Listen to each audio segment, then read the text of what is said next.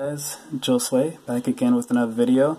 So I want to show you guys my setup on Android, my setup on my Moto Z Verizon edition. Well, yeah, the Moto Z Droid. So the Moto Z Droid is now on 7.1.1.1. So you would think I would keep that launcher because it does have the Pixel-like launcher now. At least I think it does, unless it's because I had it installed prior. But I believe it should come with it. But that has the Google Now launcher on the back, on the side, and allows you to rotate the screen, which you can do as well on this. I'll do that in the video here. But I'm actually using Nova Launcher. That's my favorite launcher on Android. I paid for the full version for the extra benefits, but it allows you to do so much. You can edit the icons, which I haven't. I've allowed the stock icons to stay here, but whenever I want to, I can change the icons. And you can change the grid, how many apps you want. You can change the icon sizes. There's different gestures that you can use, from switching from screen to screen.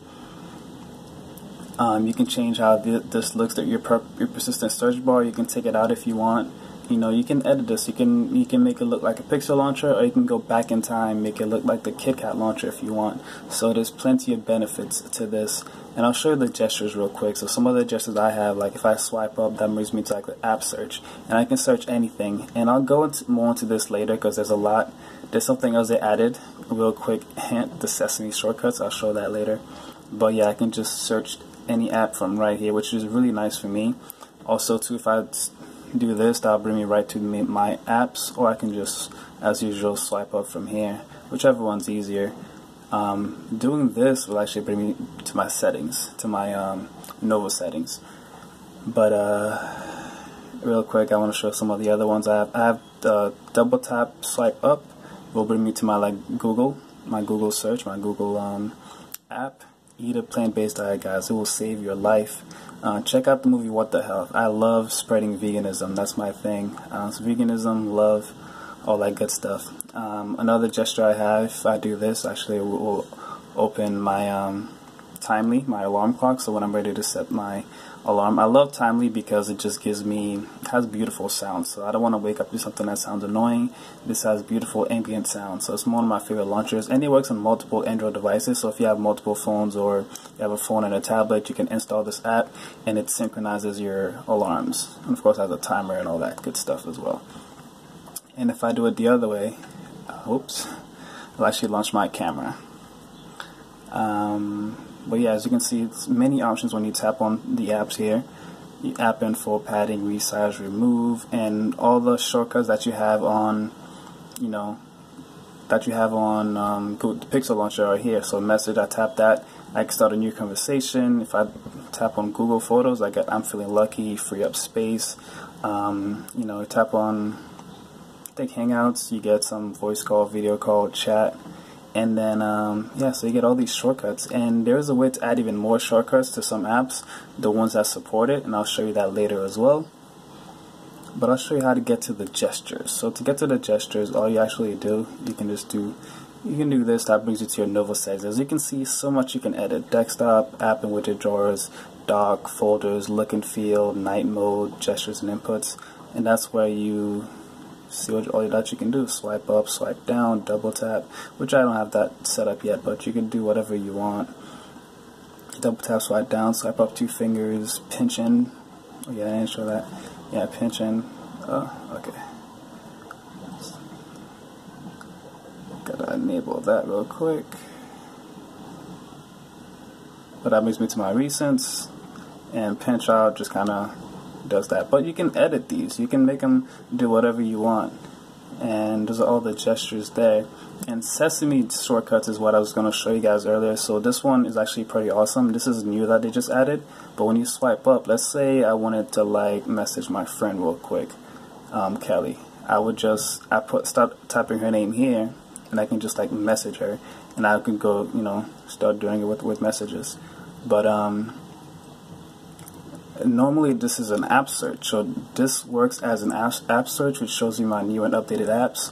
But so I can also search for apps. So I just want to go to Google Keep, I can go there as well. But I can do a new note, a new list. So it's really nice that it gives you that. So if I want to search for contact, and I can also do contact, add contact. So it just gives you many shortcuts. And if anything else, let's say you're in the restaurant and you want to do a tip real quick, you can actually just put a tip in Google tip calculator, and it'll bring you right to the tip calculator on Google. So it's kind of cool. There's a lot of things you can do with this, and if you go into the Sesame Shortcuts app, you can add more shortcuts depending on the apps. Not all apps support it. I wish Instagram would support it, but the ones that do, you can add new ones as well. So like for Google Play Music, for instance, which I have over here, when I tap that, I added a Moana. Added a Moana shortcut, so when I hit that, it just searches Moana on Google, and I can go straight to the album if I want to, just like that. So, and you can add playlists and everything to it. So that's dope, I think, and it makes like Nova Launcher a no-brainer to add to your phone because it just does so much.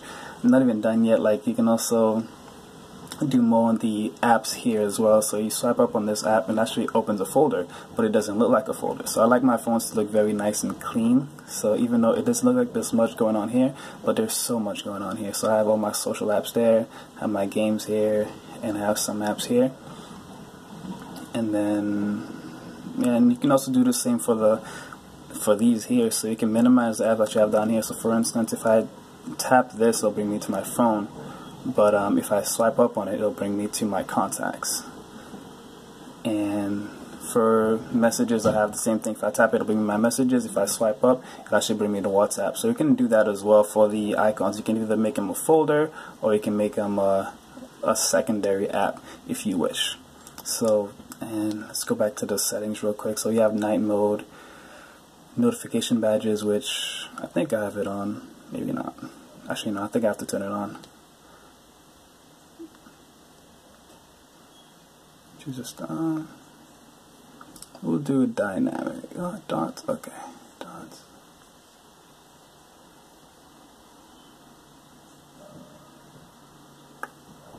Okay. So as you can see, the dots have appeared here for notification badges. And you can switch them. You can go to the old version as well. It's just very versatile. And we'll keep going down. And you can also, if you have a setup and you really like it, you can back it up. And you can back it up to Google Drive, I believe, as well. Or back it up wherever you want. So that way when you get to a new phone, you can keep your same backup. And yeah, you go. And so this is like my favorite launcher.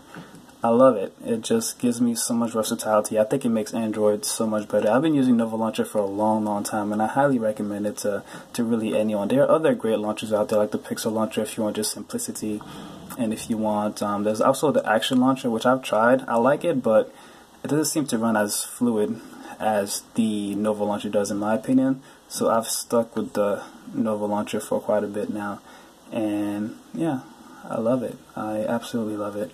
And you can even edit the status bar. You can make those dark if you want.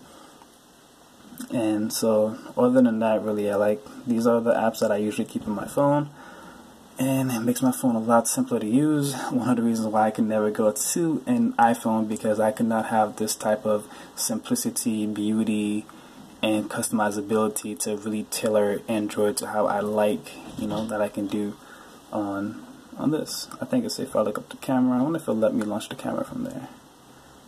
I don't know. But yeah, it's really dope, especially with the Sesame Shortcuts. I think it adds more versatility to it as well. Let's see if I missed anything else. Folders, look and feel. Yeah, I think I went over pretty much everything that kind of makes Nova Launcher really dope. And you can also edit individual icons if you want. As you can see, that's where you can do the swipe up to folder, or you can in tap action first item in folder, and there's just so much you can do. And you can also edit the icons right there. You can edit the icons individually, and you can make your own icons as well. So it's like it's a no-brainer to me. One of my highly most recommended app to have on your phone is Nova Launcher, but Nova Launcher Prime. Get all the benefits. Sometimes it goes on sale, but even at $5, I would say it's worth it because they update the apps frequently, and I'm also part of the beta, so I get to test out their new features early on, and I rarely ever have any issues with it crashing down or anything like that. So definitely a must-have on any Android phone. I'll say there's no launcher that beats this whatsoever, no matter what. The only downside is that there's no Google launcher to the side, but you can have your little shortcuts to get there. It's not as nice as the Pixel launcher, but I'll take that little downside compared to all the positives that I get from Nova Launcher, and of course whatever else they will add in the future as well. So that's my video for the day.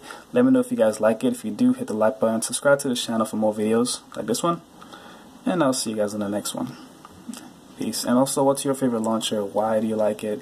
Hit me up in the comment section below.